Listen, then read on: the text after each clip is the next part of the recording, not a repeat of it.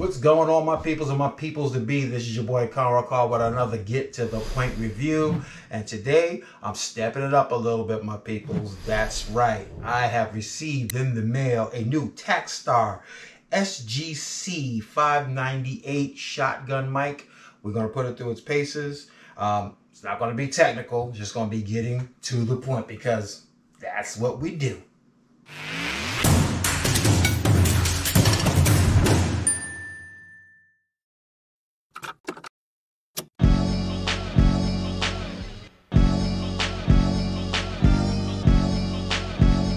Let's get this bad boy open and see what's in the box.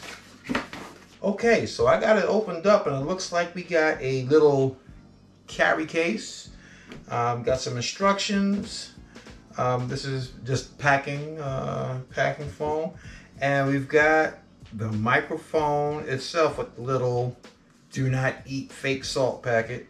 I'm probably gonna keep the box because the inside of the box is kind of type sexy. I mean, it's packaged very, very well. I mean, the inside of this box is cushioned. So yeah, I think I'm gonna keep the box. So the cold shoe is permanently attached to this microphone.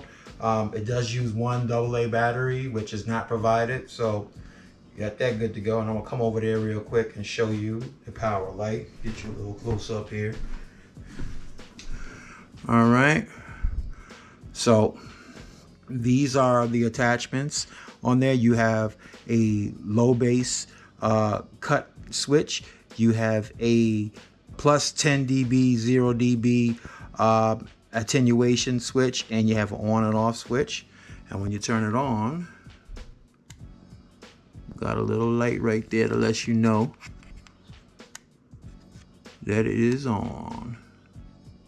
I had said earlier with this cage, I was upset because I noticed that when you put items into the cold shoe, it slips right out. But what I didn't realize, and I'm guessing most equipment is going to have a tightening bolt, which is what this camera does. It has a tightening nut that you actually tighten it down in the cold shoe so it doesn't slip around. All right, and voila, just like that in seconds, yo.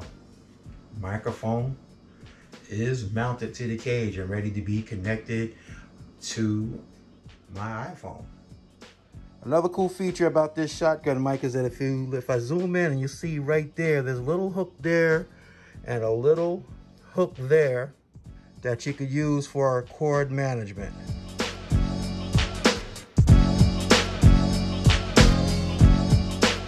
So yeah, my peoples, I mean, there we go. That's what it's looking like, man. This is kind of funky, man. I mean, check it out. I got my little grip, got my aluminum phone holder, got my Takstar shotgun mic, and as far as like iPhone recording is concerned, this is about as good as it's going to get.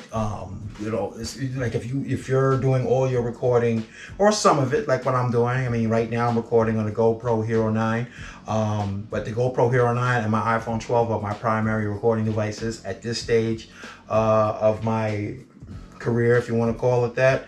But this is about as good as it gets. The only thing you're gonna buy that's better than this, or like one of the Rode mics, or one of I guess what's the other company, Rode and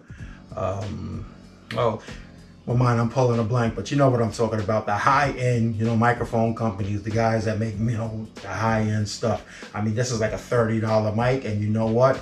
Sean Cannell and Think Media, the guys at Think Media, and a few other people online, they rave about this little camera. They say this thing gets the job done, and their videos are amazing. So if it's good enough for them, it's good enough for us. Okay, they got millions of views, and their companies are making millions of dollars a year, using this type of things. I believe they still use this sometimes in their rigs. So you know what? It's good enough for them.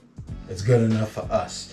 And this is feeling like, I'm ready to just go out there and start recording random nonsense right now with this rig, my peoples. This is Conrad Carr from the Get to the Point reviews, and I hope that's what I did today. Get to the point.